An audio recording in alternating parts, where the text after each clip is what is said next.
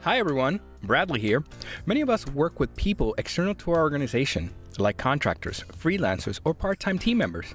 At monday.com, we call them guests. Guests can collaborate with your team on projects but will have limited access to what they can see and do on the account. Guests can only be invited to shareable boards. Think of this as a meeting room. Let's say we need to invite a contractor to help us with this project. Go to the shareable board. Click on the guest and subscriber button on the upper right side. On the left side, you may invite existing team members in your account. This is where they can get access to this board. Otherwise, it will be hidden.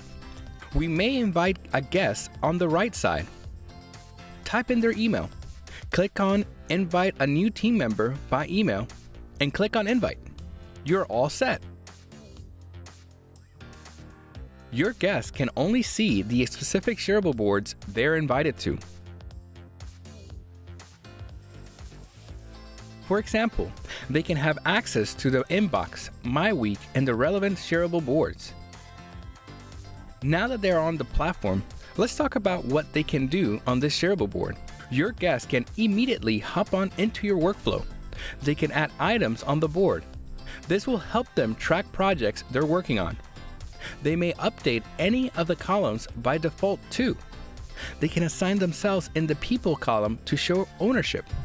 They can let you know about their progress through the status column. They may also update the date column to track deadlines. They may also add another column. Click on New, hover over Column, click on More Columns. This is the column center.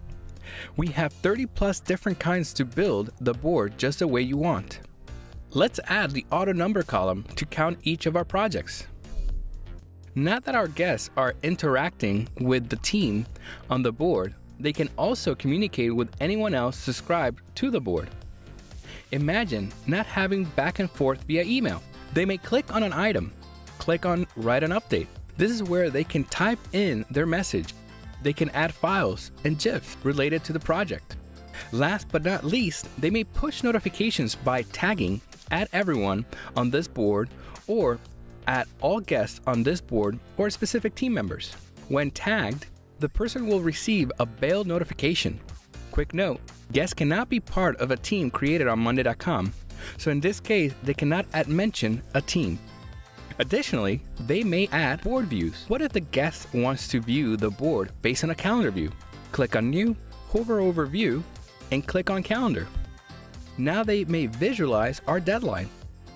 Let's talk about what guests can't do. Having default restrictions are important. If you need more restrictions, check out our permissions video.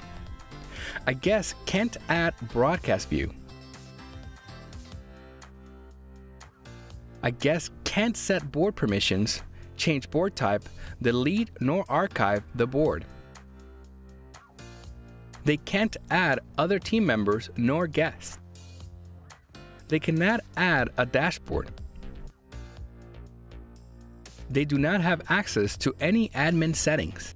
Essentially, guests allow us to have the benefits of collaborating on a board. This will let us work with guests external to our teams with ease. Be sure to click on the link to get more resources on how to get started with monday.com.